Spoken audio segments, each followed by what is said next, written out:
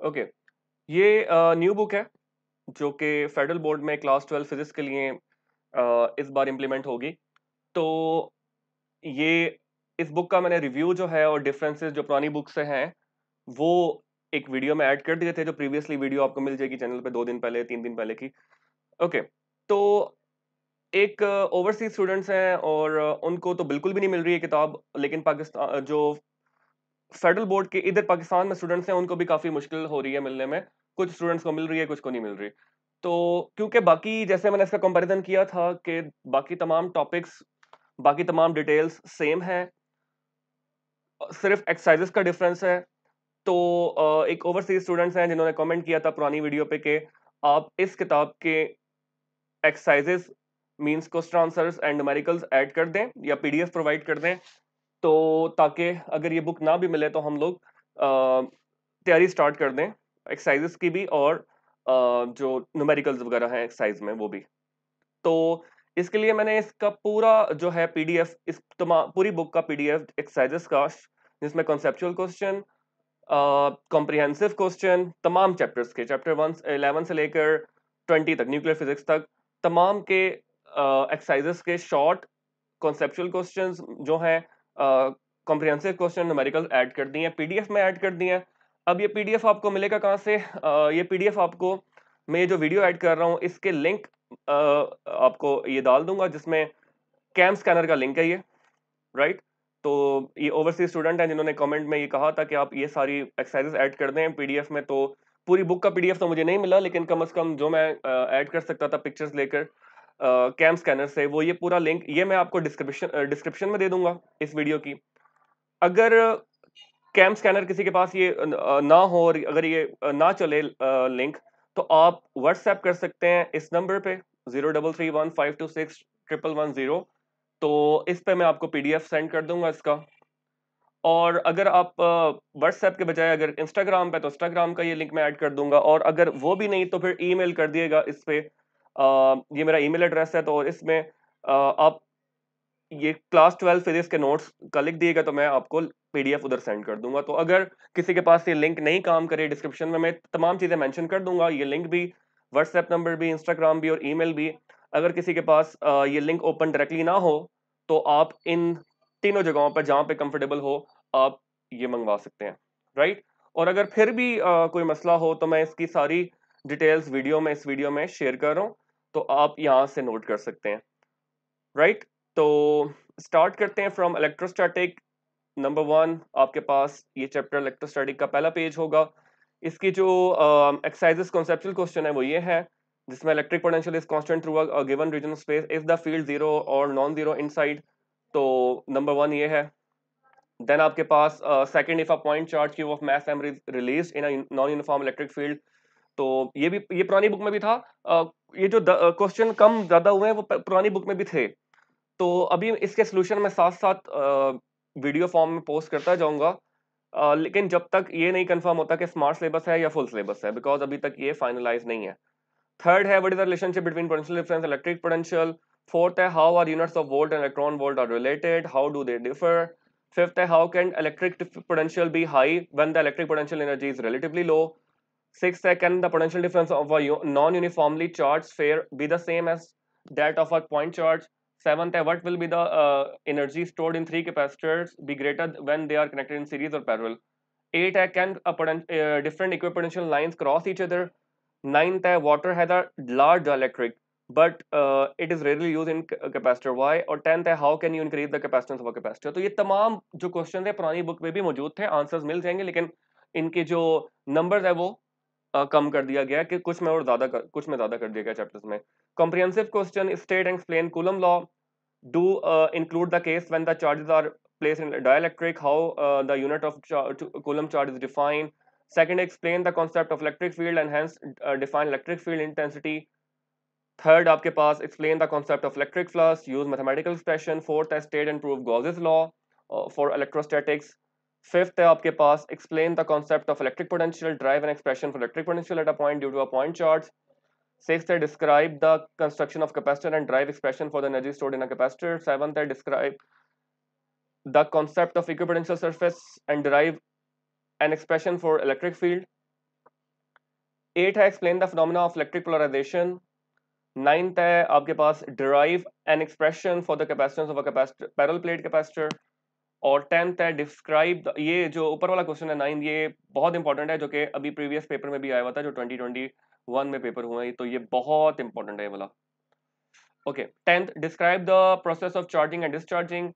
for 11th explain why capacitors are of little use for storage of energy for normal domestic purpose, right? Numericals आपके पास ये हैं। Number 1, what is the magnitude of force, आपके पास chart दिया हुआ है और distance दिया हुआ है इनके दरमियान, फोर्स का मैग्नीट्यूड निकालना है। सेकंड आपके पास चार्जेस दिए हुए 2 म्यू कूलम, 3 म्यू कूलम और 4 म्यू कूलम, इसमें आपने मैग्नीट्यूड ऑफ रिजल्टेंट फोर्स निकालना है। सेकंड थर्ड है 2 equal and opposite charges of magnitude 2 into 10⁻⁻⁷ coulomb are placed 15 centimetre apart, आपने फोर्स निकालनी है। फोर्थ है 2 positive charge point charges this and this are place at 12 centimetre apart, find the work done आपने निकालना है। Fifth में एक होलो sphere है जिसकी वैल्यू 14 म्यू कूलम है, फाइंड द पोटेंशियल और be inside the sphere and distance eight 0.2। Six आपके पास if 280 joule work is done in carrying a charge of this, calculate the value of V। Seventh है the electric field at a point due to a point charge is this one, ये आपके पास electric potential दिया हुआ है, distance calculate करना है। आपके पास 8 में 2 पॉइंट चार्जेस दिए हुए हैं सेपरेटेड बाय डिस्टेंस, आपने बताना है कि किस पॉइंट पे इनकी जीरो पोटेंशियल लोकेशन होगी। और लास्ट जो फ्यू है वो an electric field an electron with an initial velocity, ये is fired with a magnitude of this, how far does the electron travel before being brought to rest। then इसके बाद 3 capacitors जिनकी capacitance दी हुई आपको, आपने charge निकालना है, potential difference निकालना है और टोटल कैपेसिटेंस निकालनी है। देन ये डायग्रामेटिक क्वेश्चन है। देन आपके पास 6 microfarad capacitor is charge of a potential difference of 120 volt, find and then connected to a अनचार्ज 4 microfarad capacitor, calculate PD of the capacitor. Electric current electricity 12th chapter,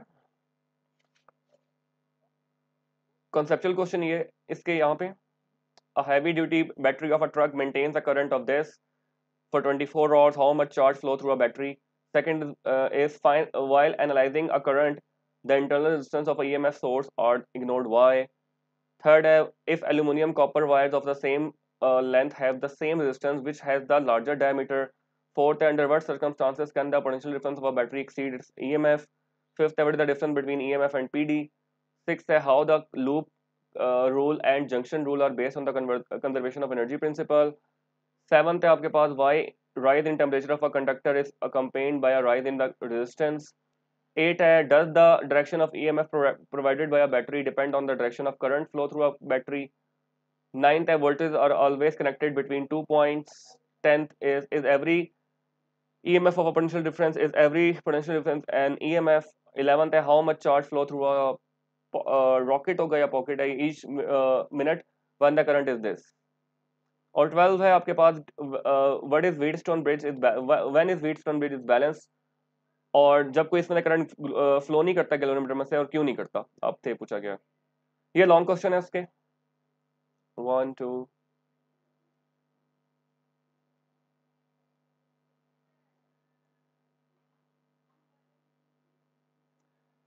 इसके बाद दो long question ये बचते हैं, thermocouple और Kirchhoff rules. Kirchhoff rules बहुत important है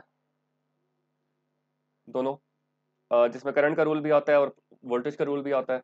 then आपके पास ये प्रॉब्लम है, problem number 1, problem number 2, 3 4 5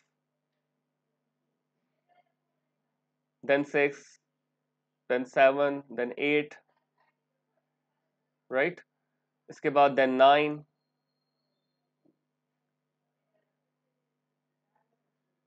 then 10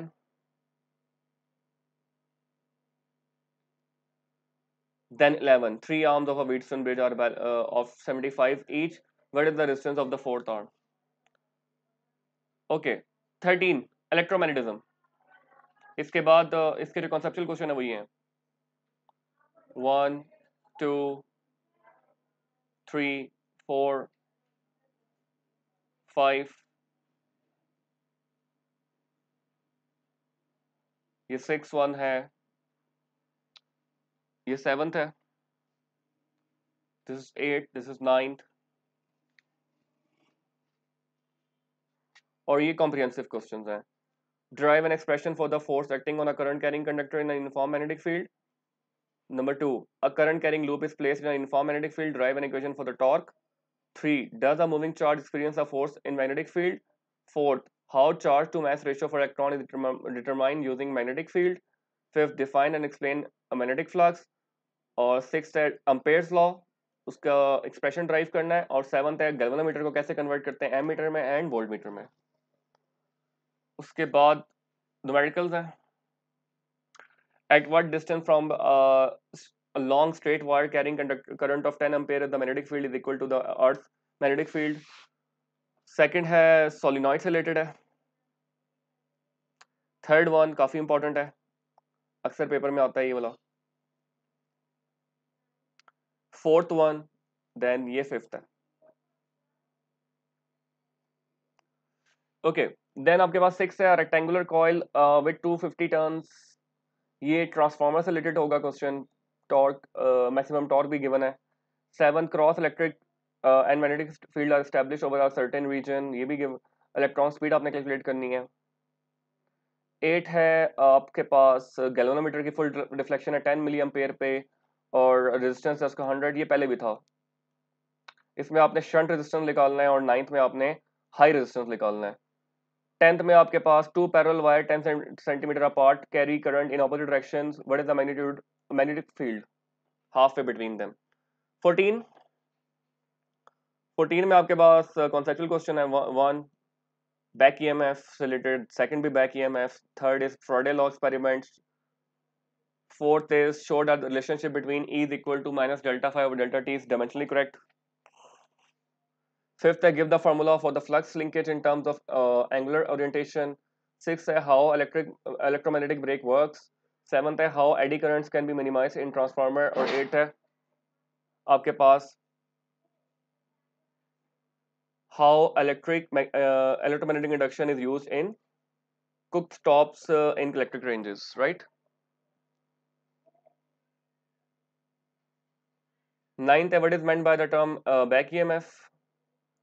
10th, what is the advantage of the armature to rotate in a radial magnetic field rather than the uniform one? 11th, आपके पास transformer से related है। Comprehensive questions: describe electromagnetic induction. Second, Faraday law. Third, Lenz's law.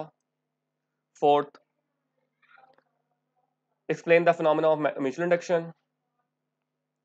Fifth, explain the phenomena of self-induction. Sixth, explain the motional EMF. 7, what is the DC generator? ये long में बता रहा हूँ मैं। 8, what is AC motor और transformer उसके principal के साथ, और बैक ईएमएफ। बैक ईएमएफ से ज़्यादातर शॉर्ट भी आ रहे हैं, लॉन्ग भी आ रहे हैं, तो आपने बैक ईएमएफ अच्छे से प्रिपेयर करना है। थोड़ा ट्रिकी टॉपिक है लेकिन अच्छे से प्रिपेयर करना है। न्यूमेरिकल आपके पास यहाँ से स्टार्ट है। नंबर 1, नंबर 2, ये नंबर 3 है, ये नंबर 4, ये नंबर 5, 6, देन ये 7, ये 8 और ये 9। अल्टरनेटिंग करंट 15 चैप्टर, उसके जो कॉन्सेप्चुअल क्वेश्चन है वो sketch graph of EMF, current end voltage provided by N AC generator, what determine the gradient of a graph, how does doubling the frequency effect the reactance और capacitance, if the peak value of sine wave is 1000 volt, what is the effective value, show that the reactance is measured in ohm for both conductor and inductors capacitors, or what is the principle of ECG। Numericals आपके पास हैं। पहले comprehensive question है आपके पास। Comprehensive question के मैंने, हाँ ये picture, define mean peak and RMS value of sinusoidal curve current, और ये साइनोसाइडल से रिलेटेड ही है। सेकंड वन भी, थर्ड भी साइनोसाइडल से रिलेटेड है। देन फोर्थ एसी सर्किट जिसमें आरएलसी सीरीज सर्किट को एक्सप्लेन करना है। फिफ्थ है मैक्सिमम पावर। सिक्स्थ है आरएल सीरीज सर्किट। सेवंथ है आरसी सीरीज सर्किट और मैक्सवेल इक्वेशन।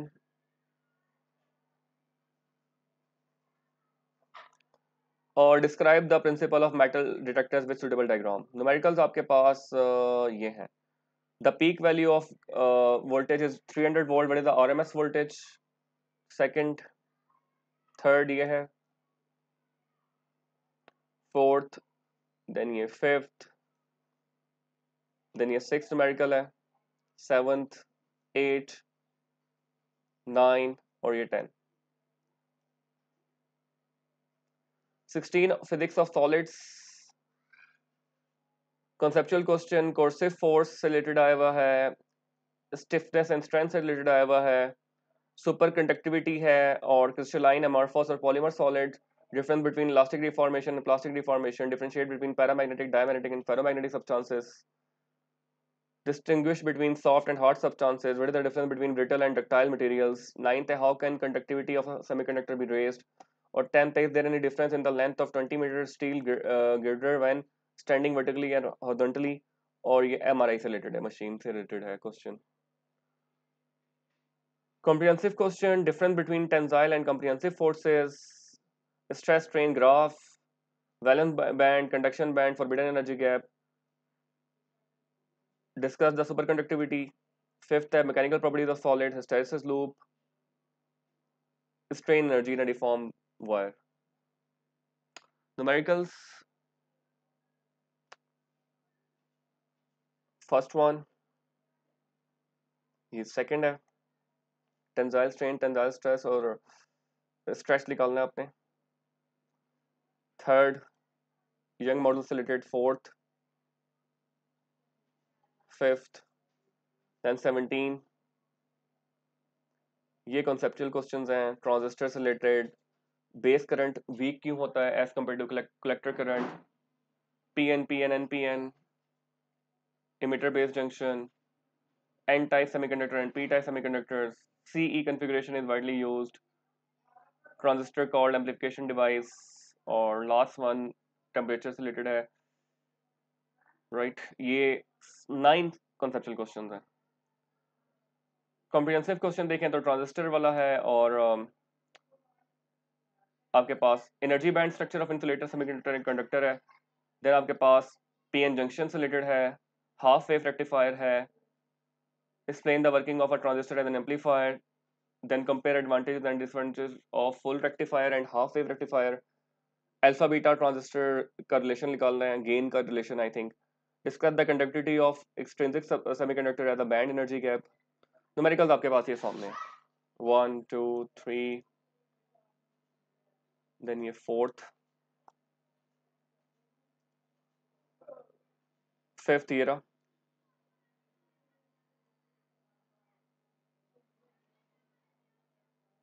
और 18th 18 आपके पास conceptual question, 1 2 3 ये, fourth, fifth, sixth, 7 8 9 10, और comprehensive question, in non-inertial frame of reference, Einstein energy postulate, Planck quantum theory, black body radiation, photoelectric effect, Compton effect, pair production, annihilation of matter, de Broglie hypothesis, wave energy particle duality, Heisenberg principle, जो important है वही इसमें mention किए हुए हैं। numericals आपके सामने है, 1 2 3 4, then fifth, 19 atomic spectra, आपके पास short question ये है,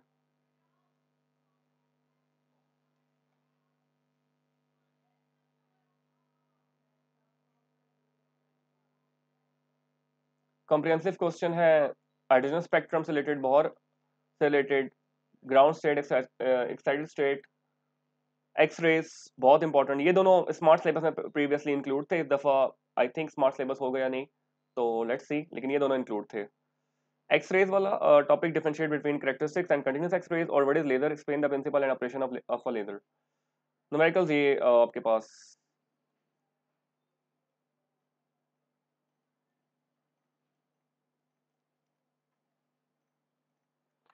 इस चैप्टर के रिलेटिवली न्यूमेरिकल जो थे इजी थे as compare to other chapters, सो और हैं भी कुछ कम ही है। 20 nuclear physics, very very important chapter.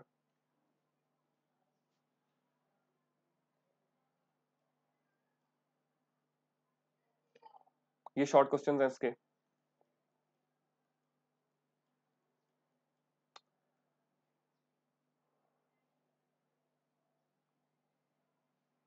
उसके अलावा comprehensive question, natural radioactivity, principal, construction, working and mathematical theory of mass spectrometer, isotopes with examples, mass defect and binding energy, ये पहले include था और वो बहुत इंपॉर्टेंट है। Half life of a radioactive element, nuclear reactions, fission reaction, nuclear reactor, nuclear fusion, radiation detector, biological and medical use of radioisotopes, and last comprehensive note on hadron, lepton and quarks. Numericals first include था, एक दफा देखें कैसे सारे include होते हैं कम। Find the mass effect and binding energy of a helium nucleus, ये binding energy से रिलेटेड था। दूसरा भी half life of radioactive element is given, determine the decay constant. Fourth, calculate the total energy released, this one. और ये alpha particles. Six one is find energy released when a beta decay. ये सारे maths given है, आपने just formula apply करना है। तो ये आपके पास पूरी कंप्लीट बुक है और मैंने सारे वेज आपको बता दिए हैं कि अगर आपने कोई पीडीएफ चाहिए तो आप कैसे कैसे अप्रोच कर सकते हैं। So best of luck.